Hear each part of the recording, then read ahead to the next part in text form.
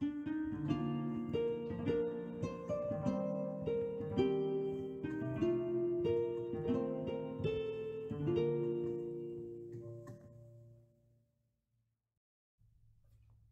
morning. Welcome to St. John's Lutheran Church in Poughkeepsie, New York, and our virtual worship series. This video is for Sunday, October 18th, 2020, which is the 20th Sunday after Pentecost. We hope you are staying safe and healthy at home and enjoying this beautiful fall weather, and we're glad that you're tuning in this morning. In the meantime, let's frame our hearts and minds before God as we prepare to worship this morning. Blessed be the Holy Trinity, one God, full of compassion and mercy and abounding in steadfast love. Amen. Trusting in Christ's great promise of forgiveness, let us turn our hearts toward God in a moment of humble confession. Eternal God, our Creator, you are our breath and our very life. We are the work of your hands, the children of your creation. We confess that we have often turned from you and sought our own path through life. Forgive us our offenses and cleanse us from proud thoughts and empty desires. By your grace, draw us near to you, that you may be our refuge and our strength. Through Jesus Christ our Lord. Amen. God, who is so rich in mercy, loved us even while we were still far away and has given us new life through our Lord Jesus Christ. By grace you have been saved, and in the name of the Father and the Son and the Holy Spirit, God now forgives you all your sins. Amen. And now may the grace of our Lord Jesus Christ, the love of God, and the communion of the Holy Spirit be with you all. Let us pray. Almighty God, source of every blessing, your generous goodness comes to us anew every day. By the work of your Spirit, lead us to renew our faith in you and guide us to be faithful stewards of all that you have given us through Christ our Lord. Amen. The Holy Gospel according to St. Matthew in the 22nd chapter. Glory to you, O Lord. Then the Pharisees went and plotted to entrap Jesus in what he said. So they sent their disciples to him, along with the Herodians, saying, Teacher, we know that you are sincere and teach the way of God in accordance with the truth and show deference to no one. For you do not regard people with partiality. Tell us then what you think. Is it lawful to pay taxes to the emperor or not?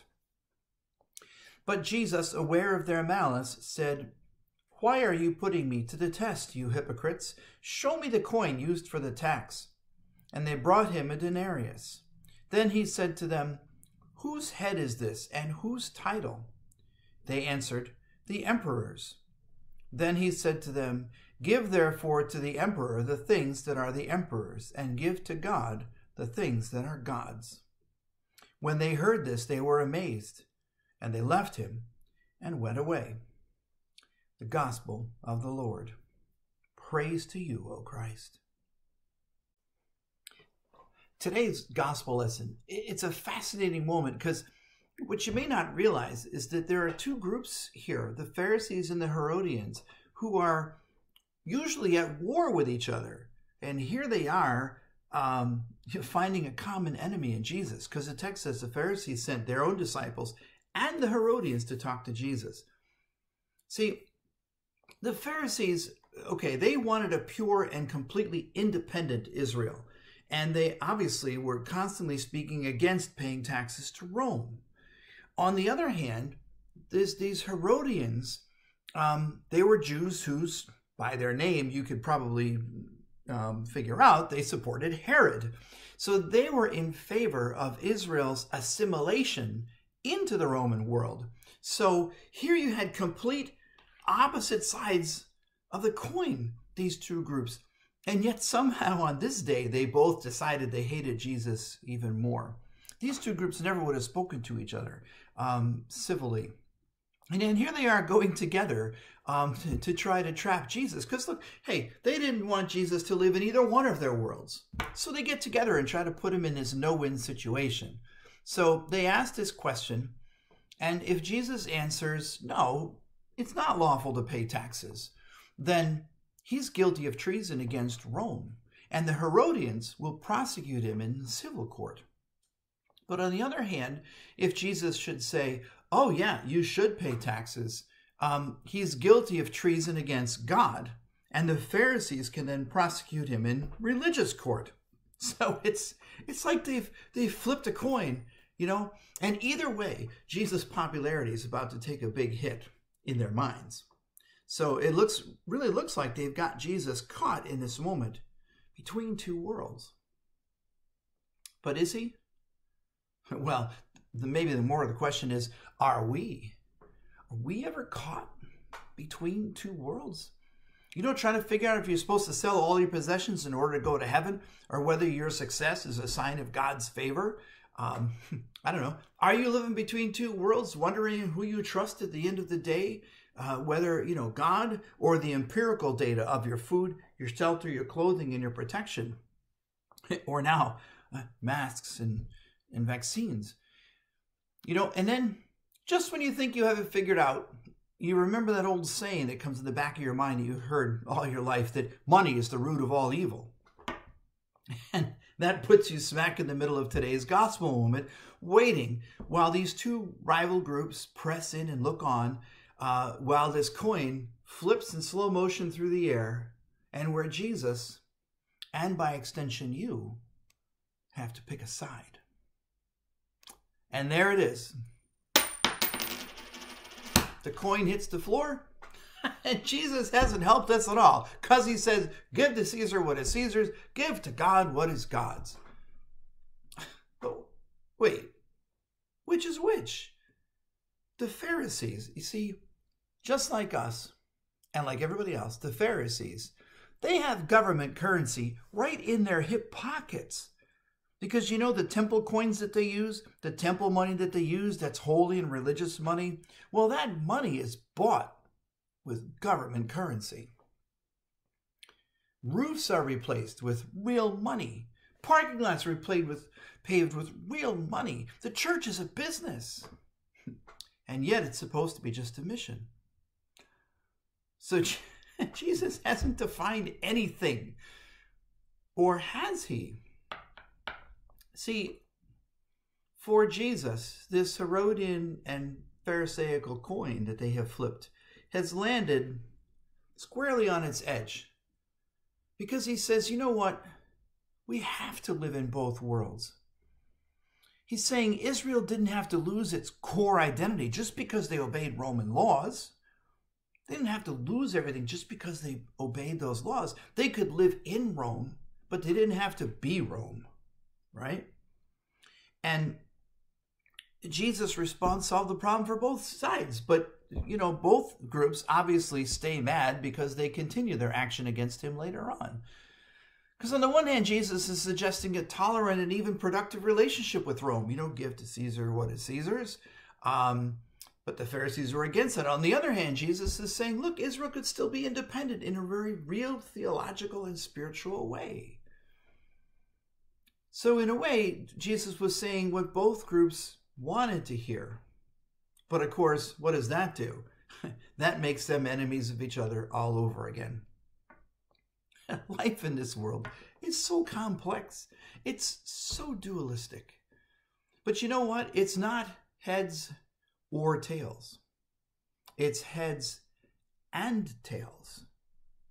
Give to Caesar, but live for God. But, and that's not so easy either. How do you do that? And who is it and how is it that creates a definition of what is the world's and what is God's? I don't know. Remember that thing about money and the root of all evil? Well, maybe this will help. If you remember, the real line is the love of money is the root of all kinds of evil things. See, the love of money, the drive of money, the obsession with money, the worship of money, the love, the infatuation, the dedication to money. That's the root of all kinds of evil. because being driven by this makes you forget about everybody else sometimes. So I don't know, maybe that helps. But as soon as Jesus opens his mouth to answer this coin flip financial tax question, Jesus turns the whole thing into something else. He turns it into something other than taxes, something other than money. Because really what he's talking about is the tension of following God while we're still in the world. The difficulty of categorizing anything into heads or tails, black or white, good or evil, government or God, right or wrong. Jesus turns the Pharisees and Herodians' legal and financial question into a question of intent. When Jesus says, give to Caesar what is Caesar's, give to God what is God's, he's asking the real question, which is, what is your intent with this coin? And so it is we live every day with one foot in each world, trying to figure out how to support one without selling out the other, trying to figure out how to live heads and tails. The real challenge for this gospel today is really that Jesus is not defining for us which is God and which is Caesar's. He's simply telling us there are two worlds and they have to be carefully balanced. Remember when Satan was talking to Jesus in those 40 days in the wilderness? What was he trying to do? He was trying to blur all those lines, right? He was trying to change Jesus' intent, trying to tell Jesus that the God world didn't matter, that all that mattered was the temporal world. You know, trying to blur those lines. See, this question of intent that Jesus raises is really a question of stewardship. But it's not really what we give to God or even how much we give to God. Really, as you're filling out your pledge cards, the question is why we give to God. To God who operates in a kingdom that's all around us, a kingdom that actually includes all earthly kingdoms, which incorporates all Caesars, both good and bad, even though they may not want to hear that. Why we give to God who operates in our world and in our heart. Why we give to God who hopes that we give whatever we do give for the right reasons. And that is that we use whatever resources we have for God's glory and not for ours. Because, you know, while the world may count our coins, God only counts our blessings. So what exactly is it that belongs to God? Well, your heart. And more importantly, your soul. All the rest is just spare change. In the name of the Father, and the Son, and the Holy Spirit. Amen. So you know what we can give to God right now? Something invaluable. The words of the Apostles' Creed. I believe in God the Father Almighty, creator of heaven and earth. I believe in Jesus Christ, God's only Son, our Lord, who was conceived by the Holy Spirit, born of the Virgin Mary, suffered under Pontius Pilate, was crucified, died, and was buried. He descended to the dead. On the third day he rose again. He ascended into heaven. He is seated at the right hand of the Father, and he will come to judge the living and the dead. I believe in the Holy Spirit, the Holy Catholic Church, the communion of saints, the forgiveness of sins, the resurrection of the body, and the life everlasting. Amen.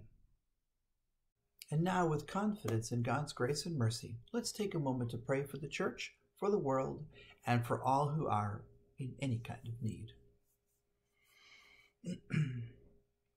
Gracious God, you call us by name, and you invite us to share your good news. Send your Holy Spirit among all of us and guide us in your love. Lord, in your mercy, hear our prayer. God of all, may your word of justice sound forth in every place, Restore divided nations and communities with the truth of reconciling love. Lord, in your mercy, hear our prayer. God of light, we pray for those living with pain, illness, isolation, grief, anger, doubt, or fear. Especially this day we lift up to you Kathleen Worth, Joseph Camacho, George Zanikos, and all those whose names we lift up before you now, either silently or aloud.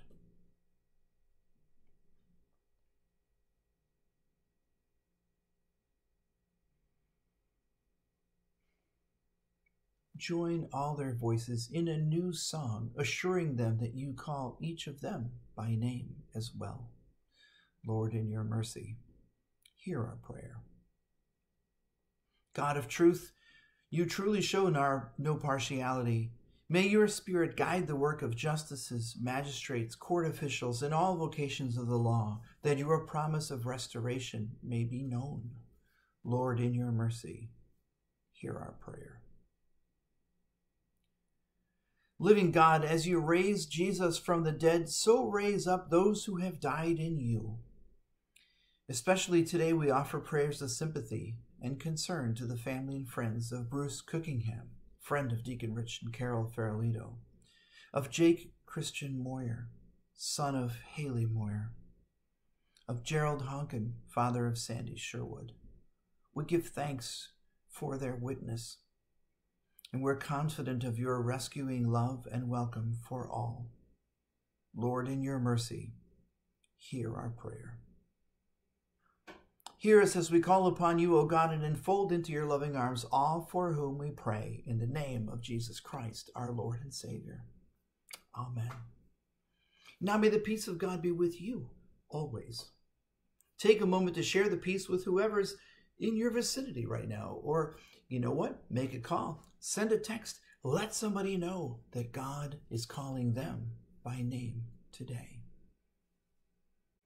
And now, gathered into one by the Holy Spirit, let us pray together as Jesus taught us, saying, Our Father, who art in heaven, hallowed be thy name. Thy kingdom come, thy will be done, on earth as it is in heaven. Give us this day our daily bread, and forgive us our trespasses, as we forgive those who trespass against us. And lead us not into temptation, but deliver us from evil. For thine is the kingdom, and the power, and the glory, forever and ever. Amen. Now one more prayer before we go. Life-giving God, in the mystery of Christ's resurrection, you sent light to conquer all darkness, and you sent the bread of heaven to nourish your people. Send us forth this day with the healing power of the gift of our very life, that we may serve you more fully by loving our neighbors more deeply, through Jesus Christ, our Savior and Lord. Amen. And now may the Lord bless you and keep you. May the Lord make his face to shine on you and be gracious to you. May the Lord look upon each one of you with favor and grant you peace. Amen. And remember, you are the body of Christ, raised up for the world. Go in peace, share the good news, serve the Lord. Thanks be to God. Thank you for being with us this morning, and we look forward to seeing you either in church or on video next week. Oh.